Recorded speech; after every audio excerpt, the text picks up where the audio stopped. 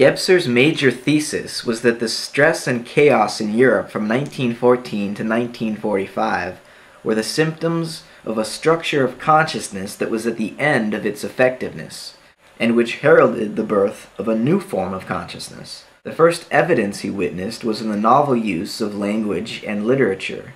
He modified this position in 1943 so as to include the changes which were occurring in the arts and sciences at that time. His thesis of the failure of one structure of consciousness alongside the emergence of a new one led him to inquire as to whether such had not occurred before. His masterwork, Ursprung in Gegenwart, which is German for origin and present, is the result of that inquiry. It was published in various editions from 1949 to 1953 and translated into English as The Ever-Present Origin, working from the historical evidence of almost every major field, e.g. poetry, music, visual arts, architecture, philosophy, religion, physics, and other natural sciences. Gebser saw traces of the emergence, or efficiency, and collapse, or deficiency, of various structures of consciousness throughout history. Gebser's theory is that human consciousness is in transition, and that these transitions are mutations and are not continuous.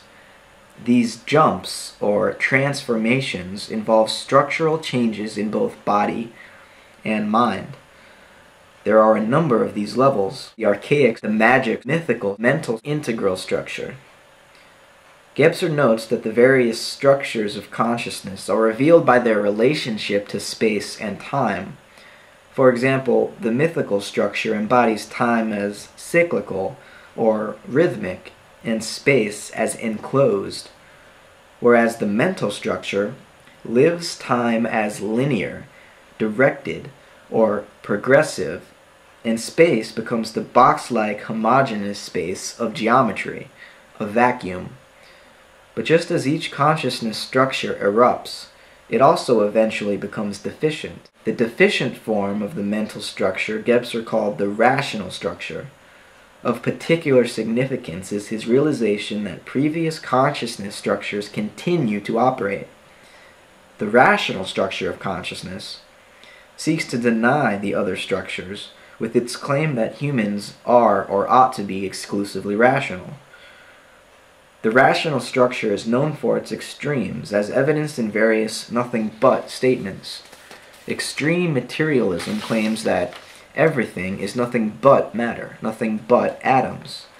Philosophy, the love of wisdom, is replaced with instrumental reason, the ability to make. And in this sense, philosophy is something that was only present in the mythical structure of consciousness. What we call philosophy today has turned into instrumental reason. Contemplation, or looking inward, is devalued in relation to what one can do. Wise men fall out of favor and are replaced by the man of action. Successes in technologically reshaping matter offer solutions to some problems, but also give rise to problems of their own making. Mechanized slaughter of 2 world wars and the new atomic weapons exemplified and symbolized the expression of the ontology of the rational mental structure. Living becomes hard to bear in such a consciousness structure. Some saw the causes of this despair as a lack of values or ethics. Gebser saw that it is the very consciousness structure itself which has played out to its inherent end. He saw that its metaphysical presumptions necessarily led to this ethical dead end. A value-free ontology, like materialism, leads of necessity to living without value.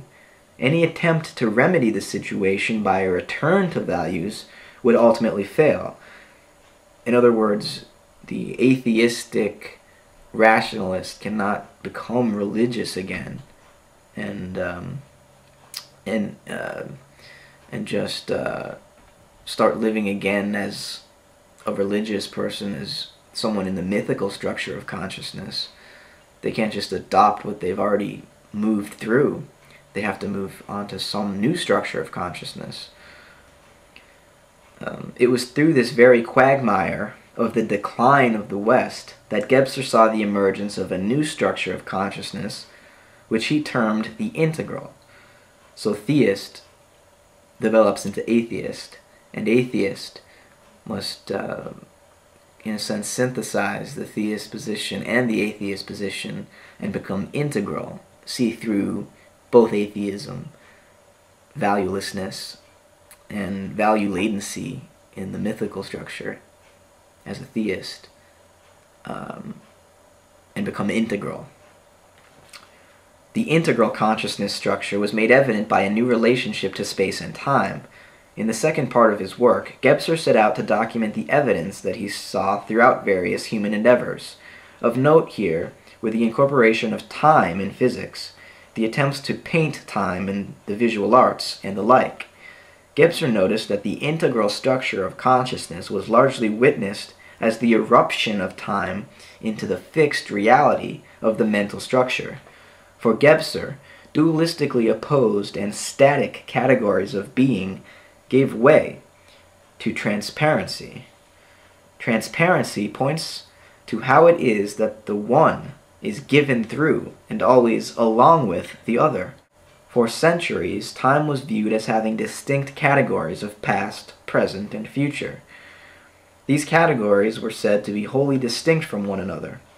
Of course, this created all kinds of difficulties regarding how beings moved from one category to the other, from present to past, for example. What integral awareness notices is that though we may utilize categorical thinking for various purposes, we also have the realization that time is an indivisible whole, that various beings in the present are crystallized from the past, and which also extend into the future. In fact, without already having an integral awareness, one could have no notion of time as past or present, etc. Without the awareness of the whole, one would be stuck in a kind of not knowing, of an always only now, not connected to any sense of past or future. Even the mental awareness which divides this whole into distinct categories could not have become aware of those categories without an awareness which was already integral. Awareness is already integral. Gebser introduced the notion of presentiation, which means to make something present through transparency. An aspect of integral awareness is the presentiation, or making present, of the various structures of consciousness. Rather than allowing only one, the rational, structure to be valid, all structures are recognized, presented, one through the other. This awareness of and acceptance of the various structures enables one to live through the various structures rather than to be subjected to them, or lived by them, as the literal German is translated.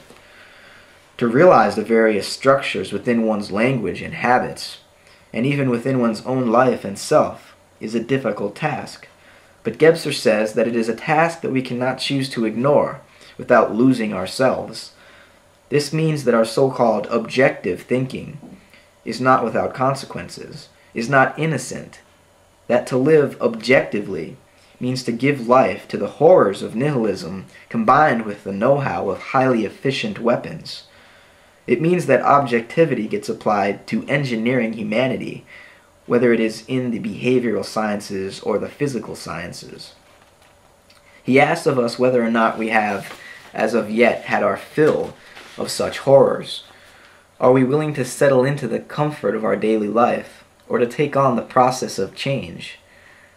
He offers as a guiding note that just as there is also a time to act, there is the much neglected time of contemplation. In a world where know-how is overvalued, simple knowing must also be nurtured in contemplation. Furthermore, he knew that thought was never simply a mental exercise restricted to one's writing. He calls upon us to realize that we are what we think. Gebser traces the evidence for the transformations of the structures of consciousness as they are concretized in historical artifacts. He sought to avoid calling this process evolutionary, since any such notion was illusory when applied to the unfolding of consciousness. Biological evolution, as Gebser noted at length, was an enclosing process, a process that particularized a species to a limited environment. The unfolding of awareness is, by contrast, an opening up. Any attempt to give a direction or goal to the unfolding of awareness is illusory in that it is based upon a limited notion of time, the mental rational structure's notion of time, which is linear and hence implies progress. To be sure, Gebser was fully aware that any notion of human progress was already played out. He notes that to progress is to move toward, but is also a moving away from. And he knew that the question as to the fate of humanity is still open, that for it to become closed would be the ultimate tragedy, but that such a closure remains a possibility. Our fate is not assured by any notion of an evolution toward any kind of ideal way of being. It's our responsibility, in other words, to become integral.